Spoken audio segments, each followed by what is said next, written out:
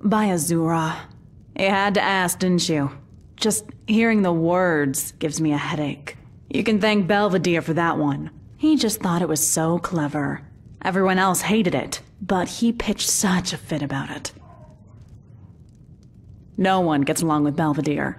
We take him about as seriously as a mud crab. Well, not quite. At least mud crabs have claws. Even his wife thinks he's a buffoon. I guess she doesn't mind, and neither do the twins. Yes, both of them. You're looking at him. I'm the town merchant, crafter, alchemist, and healer.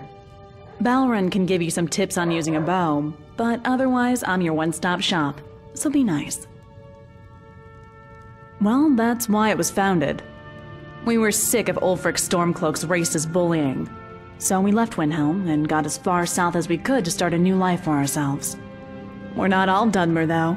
Albert is a Norn, but he's still my family, and anyone who says he doesn't belong here will answer to me. Besides Albert and I, there's the twins Taran and Torin. They handle a lot of our labor. There's Balron, who hunts, fishes, and protects the village. Valina's around.